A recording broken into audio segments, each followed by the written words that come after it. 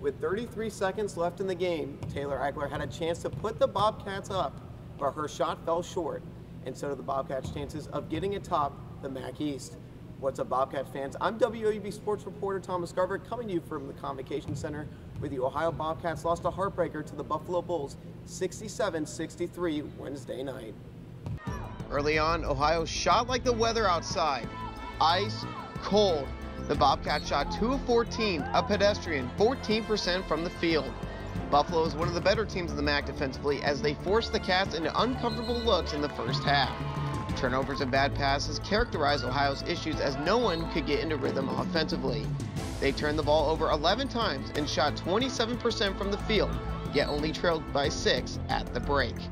With the Bobcats off to a slow start, Bulls leading scorers Sierra Dillards and Summer Hemphill left their mark. The two Bulls scored 39 of the team's 67 total points, but made their biggest play later in the game.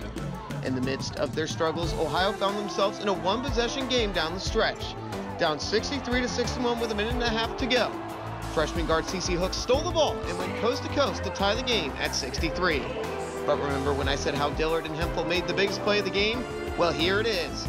Dillard finds Hemphill wide open under the basket for the easy 2. 33 seconds left in the game.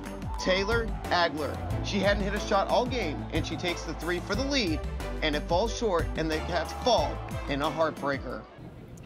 The Bobcats are back in action this Saturday when they travel to take on Bowling Green.